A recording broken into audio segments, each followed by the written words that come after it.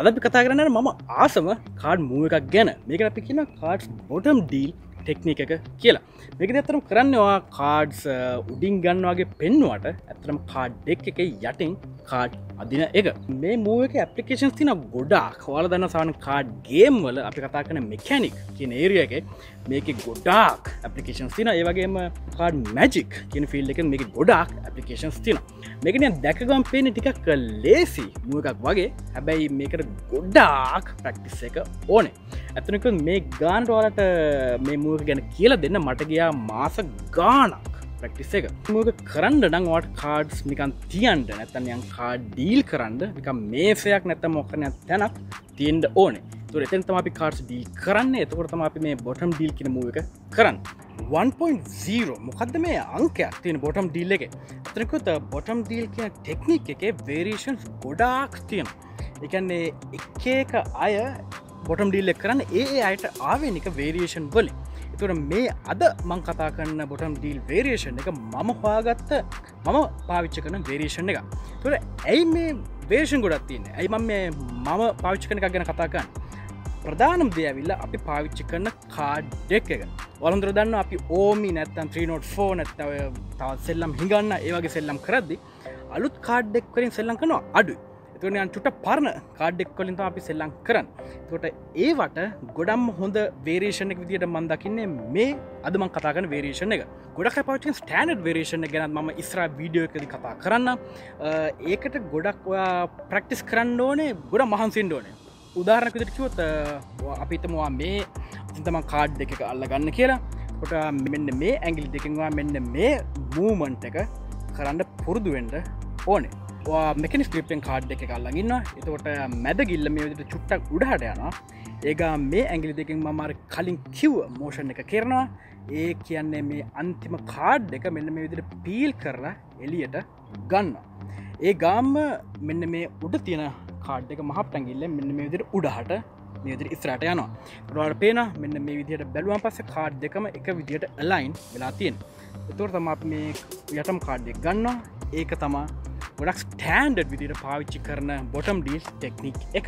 ඒ technique එක ගැනත් ඉස්සරහ වීඩියෝ එකකදී කතා කරන්නම්. මම උඩ ලින්ක් එක දාන්නම්. ඒ ගැන කතා කරාන් පස්සේ ඒක චෙක් කරන්න. ඒ ටෙක්නික් එක ගොඩක් හොඳයි. පෝකර් වගේ සෙල්ලම් වලට එහෙම ඒකින්ද ඔයාලට වෙලා තියෙනවා නම් මේ කාඩ් එකක් අරන් මම අර කිව්වා මේ ඇඟිලි දෙකෙන් කරන මූවමන්ට් එක ප්‍රැක්ටිස් කරන්න. ඒක ඉස්සරහට වටිනවා. දැන් අපි දැන් යන් 1.0 බොටම් ඩීල් ටෙක්නික් එකට.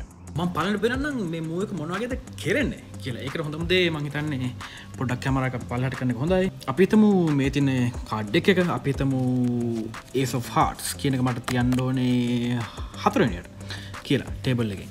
ඒකට මම මොකද කරන්නේ? Ace of Hearts කියන එක දැන් තියෙන්නේ පල්ලෙහාම. මම කාඩ් ඩෙක් එක අල්ලන් ඉන්න මෙකැනික්ස් ග්‍රිප් එකෙන් මම මේ ඇඟිලි දෙකෙන් තමයි විශේෂයෙන් මේ මූව් එක කරන්නේ. හොඳට බලන්න 4 වෙනි කාඩ් එකට මොකද වෙන්නේ කියලා. 1 මෙතන 2 පස්සේ 3 පස්සේ 4. එතකොට 4 වෙනි කාඩ් එක අපි කරනවා Ace of Hearts කියලා. ඒක මං ඔයාලා දැක්කේ අපිට පේන විදිහ. මම ඔයාලට පේනනම් ඉස්සරහට පේන විදිහට ඒක මොන විදිහටද පේන්නේ කියලා. Ace of Hearts කියන එක අන්තිමට තියෙනවා. අපි හිතමු මේක 4 වෙනියට වඩ ඉස්සරහට දෙන්න ඕනේ කියලා. 1 2 3 4.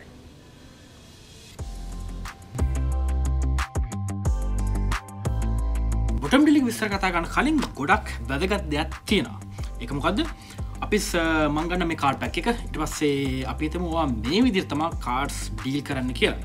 අපි හිතමු නිකන් මේ විදිහට කාඩ්ස් බෙදනවා කියලා. එතකොට බොටම් ඩීල් එකට එද්දී නිකන් මෙන්න මේ වගේ මූවමන්ට් එකක් ආවොත් ඒකේ වෙනසක් තියෙනවා. ඔයාලට හොඳට තේරෙනවා. එතකොට දෙක ඒ මූව්ස් දෙකනේ එකට යන්නේ නැහැ. ඒකට සාමාන්‍ය ඩීල් එක විදිහක් වෙලා බොටම් ඩීල් එක වෙනස් විදිහකට එනවා නම් ඒකේ කිසිම තේරුමක් නැහැ.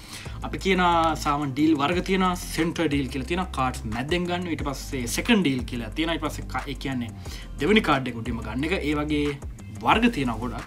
ඒකට ඒ හැම දෙයකම පොදු දේ වෙන්න ඕනේ. ඒ හැම ඩීල් එකම සාමාන්‍ය නෝමල් ඩීල් එකට සමාන වෙන්න ඕනේ. ඒක හොඳම දේ තමයි පළවෙනිට නෝමල් ඩීල් එක අපි එකට පාවිච්චි කරන වචනේ ෆෙයාර් ඩීල් කියන එක. අපි ඒතකොට ෆෙයාර් ඩීල් එකයි අනිත් ඒවයි ඔක්කොම සමාන එක තැනකට එන්න බලමු. ඒක නෙවෙයි පළවෙනිට බලමු කොහොමද ෆෙයාර් ඩීල් එක කරන්නේ කියලා. මම මේ කියන ෆෙයා ඩීල් එක ගොඩාක් කාඩ් මැජිෂියන්ස්ලා ඒ වගේම කාඩ් ඩීලර්ස්ලා පාවිච්චි කරන මූව් එක. ඒ කියන්නේ අපි ඒකෙන් එතනින් පටන් ගමු.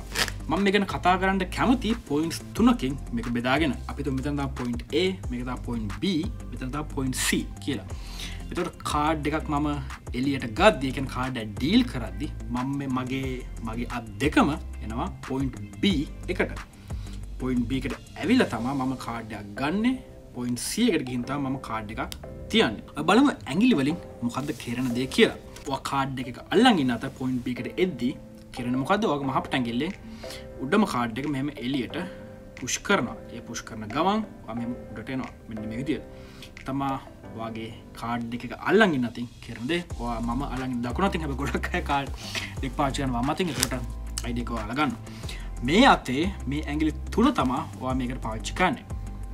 පොඩි විශේෂ දෙයක් තියෙනවා. ඔයාලට පෙන්නුවොත් මෙතනට එද්දි ඔයාලට පේනවා මෙතන ગેප් එකක් තියෙනවා. මෙන්න මෙතන මේ ඇඟිලි දෙක අතර. ඒක මෙකැනික්ස් ග්‍රිප් එකේ තියෙන ලොකු වාසියක්. මෙන්න මෙතන තියෙන ગેප් එක. ඒක තමයි අපි ගොඩාක් ඩීල් වලට පාවිච්චි කරන්නේ.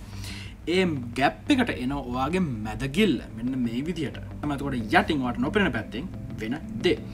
පස්සේ ඉතිරි ඇඟිලි දෙක යනවා උඩින් කාඩ් එක ගාවට. එතකොට ඔයාලට පෙන්නුවොත් මෙහෙම එනවා. මේ මැදගිල්ල යනවා කිව්ව ગેප් එකට. මේ ඇඟිලි දෙක යනවා මෙන්න මෙතන උඩට. ඔයාලට පේනවා මෙන්න මේ විදියට තමයි කාඩ් එක අපේ අතට එන්නේ. මෙතෙන් එනවා කාඩ් එක රිලීස් කරනවා. ඒතකොට මෙන්න මේ වගේ විදිහට තමයි අපි කාඩ් එක අල්ලන් ඉන්නේ. මෙතෙන් එනවා කාඩ් එක අතාරිනවා. අපේ කාඩ් එකේ තියෙන අපේ මෙකැනික්ස් ග්‍රිප් එකෙන් ඔයා හොඳටම දන්නවා ඒක තියාගන්න ඕන විදිය. පස්සේ පොයින්ට් B එකට එද්දි මොකද වෙන්නේ? මේ උඩම කාඩ් එක ඔයාගේ මහපට ඇඟිල්ලෙන් ඉස්සරහට පුෂ් වෙනවා. පස්සේ මේ ඇඟිලි තුනෙන් ඔයා මේ විදිහට කාඩ් එක ගන්නවා. හොඳට දාන්න මැදගිල්ල යනවා ඇතුලේ මං කිව්ව ગેප් එකට. පස්සේ මේ කාඩ් එක ඔයා ගන්න මේ ඇඟිලි දෙකෙන් මෙතෙන්ට එනවා. ඔයා කාඩ් එක අතාරිනවා. ඒකට මෙතනින් පටන් ගන්නවා. මේ වෙනවා කාඩ් එක ගන්නවා. ගියා අතාරිනවා.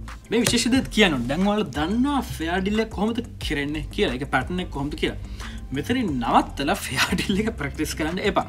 ඒක ගොඩාක් අය මේ ඔය ඩීලින් වලදී කරන වැරද්ද. බලන්න ෆෙයා ඩීල් එක හොඳටම පුරුදු වෙනවා ඊට පස්සේ යනවා අනිත් ඒවාට. ඒක වැරදි. කරන්න ඕනේ බලන්න ID එක ගන්න මොන වගේ දෙයක්ද ෆෙයා ඩීල් එකේදී කරන්න ඕනේ කියලා. ඒ ID එක අරන් ඊට පස්සේ බොටම් ඩීල් එක ගැන කතා කරන සෙක්ෂන් එක බලන්න. පස්සේ ඒකේ ID එකත් හොඳට ලෝඩ් ගන්න. පස්සේ ඒ දෙකම එකපාර පුරුදු වෙන්න. එතකොට තමයි ඔයාට තේරෙන්න ආහරි මගේ මෙන්න මේ වගේ ෆෙයා ඩීල් එකක් අතින් පුරුදුනොත් ඔක්කොටම හොඳයි කියලා. දැන් බලමු කොහොමද බොටම් ඩීල් එක කරන්න කියලා. දැන් තමයි ඔයාගේ මෙන්න මේ ඇඟිල්ලෙන් ලොකු වැඩ ගොඩක් කරන්නේ. ඔයාගේ කාඩ් එකේ තියෙන අපි යනවා පොයින්ට් B එකට. ඊට පස්සේ මැදගිල්ල යනවා ඔයා අර කිව්ව ગેප් එකට. ඊට පස්සේ ඔයා යටම කාඩ් එක උඩට පුෂ් කරන ගමන් දෙක එකේ යටම කාඩ් එක එළියට මෙම් පීල් කරලා එළියට ගන්නවා. ඒක තමයි ඔයා කරන්න ඕන මූව් එක. ඒ කරද්දී මෙන්න මේ ඇඟිලි තුන මෙහෙම රිලීස් වෙලා ඒකට ඉඩ දෙන්න ඕනේ. මම ඔයාලට හැමියට පෙන්වන්න මොකද වෙන්නේ කියලා. මෙතනින් එනවා මේ කාඩ් එක මේ පීල් වෙලා එළියට මෙන්න මේ විදියට එනවා. ඒක තමයි එතකොට මෙතන කරන මූව් එක. කාඩ් පැක් එක අපේ මෙකැනික්ස් ග්‍රිප් එකේ තියෙනවා. මෙතන එද්දි මොකද වෙන්නේ? මේ කාඩ් එක පුෂ් වෙනවා. මැදගිල්ල යනවා පල්ලා ગેප් එකට. උඩට පුෂ් කරන ගමන් ඒ පුෂ් කරනවා කියන්නේ ඇත්තටම මේ මහපට ඇඟිල්ලගෙනුත් අපිට එතකොට උදව්වක් වෙනවා. මෙන්න මෙතෙන්ට එන ගමන් මම මේ මහපට ඇඟිල්ලෙන් ඩෙක් එකම පොඩ්ඩක් මෙහෙම අල්ල ගන්නවා. මෙන්න මේ විදියට. ඊපස්සේ උඩට පුෂ් කරන ගමන් මම යටම කාඩ් එක මෙහෙම එළියට පීල් කරලා ගන්නවා. ඒක තමයි කරන මූව් එක. මෙතෙන්ට එනවා. ඊට පස්සේ යටම කාඩ් එකෙන් පීල් කරලා එළියට ගන්නවා.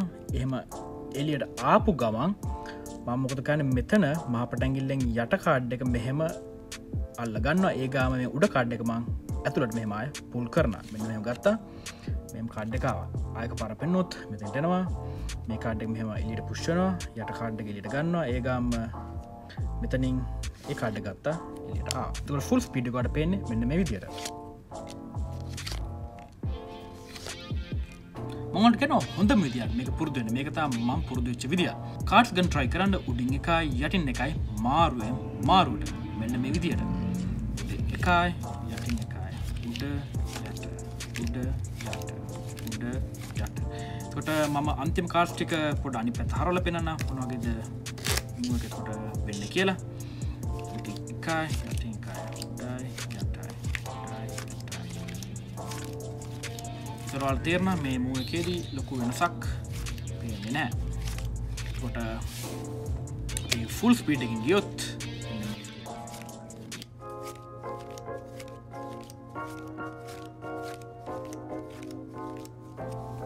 කියලා හිතුව මට ආසියා මේ ටේබල් එකට දාන්න ඕන 4 වෙනි chance එකට කියලා. මම දැන් fair deal එකෙන් යනවා කාඩ් 3ක් 4 වෙනි එක මගේ bottom deal එක එනවා. මම හිමීට පෙන්නන මොකක්ද වෙන්නේ කියලා මෙන්න මේ විදිහට තමයි ඒක පෙන්නේ. එකයි මෙතනින් දෙකයි මෙතනින් 3යි මෙතනින් 4යි. ඔන්න ඔක තමයි වෙන්න ඕනේ move එක. මම තවත් move එකක් ඔයාලට කියන්නම් practice කරන්න හොඳ. අපි හිතමු මෙන්න මේ කාඩ් 4 යටටම දැම්ම කියලා. ඊපස්සේ මේ කාඩ් 4 මම මට ගන්න ඕනේ කියලා කාඩ් ගේම් එකද. 1 2 3 4 1 2 3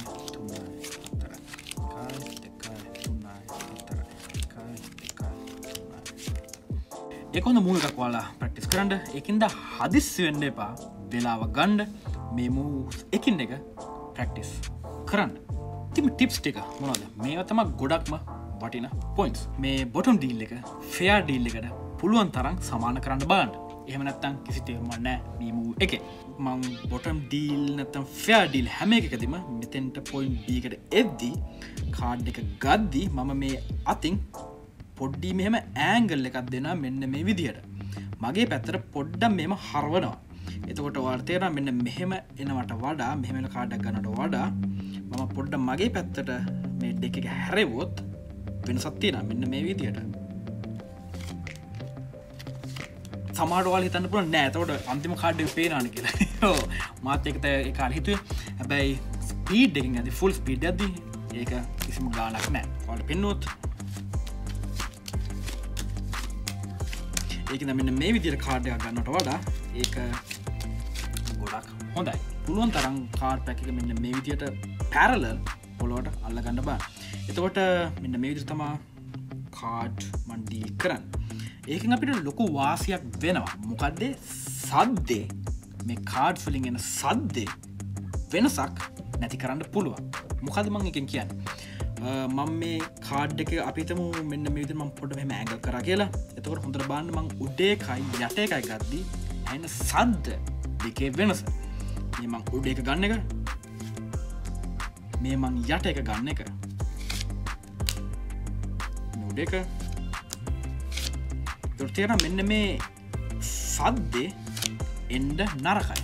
ඒ සද්දේ එන්නවා මේ අත යටට ඇන්ගල් කරොත් තමයි ඉතින් පුළුවන් තරම් මෙන්න විදිහට පැරලල් කරන්න බෑ. එතකොට සද්දේ ඒ වෙනස එන එක පුළුවන් තරම් අඩු වෙනවා. මෙන්න මේ විදිහට.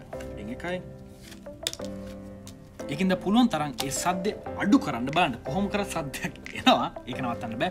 පුළුවන් තරම් අඩු කරන්න බලන්න. මේ මොකේ ඇප්ලිකේෂන්ස් මොනවද තියෙන්නේ? අපි දන්නවා පෝකර් කියන ගේම් එකට තමයි මේ ගොඩාම ඇප්ලිකේෂන් එක තියෙන්නේ. අපි ඒක ලංකාවේ ටිකක් සෙල්ලම් කරනවා අඩුයි. එතකොට ලංකාවේ සෙල්ලම් කරන සෙල්ලම් වලින් මොනවද මේක ඇප්ලිකේෂන් එක තියෙන්නේ? ඔයාලා හොඳට දන්නවා මාගේ මේ channel එකේ අපි ගොඩාක් කතා කරා OMI කියන සෙල්ලම. ඒකට OMI වල අපි කතා කරා full code සහ half code කොහොමද සෙල්ලම් කරන්න කියලා. ඒ වල මේ move එක ගොඩාක් apply කරන්න පුළුවන්. මම උඩ link එක දාන්නම්.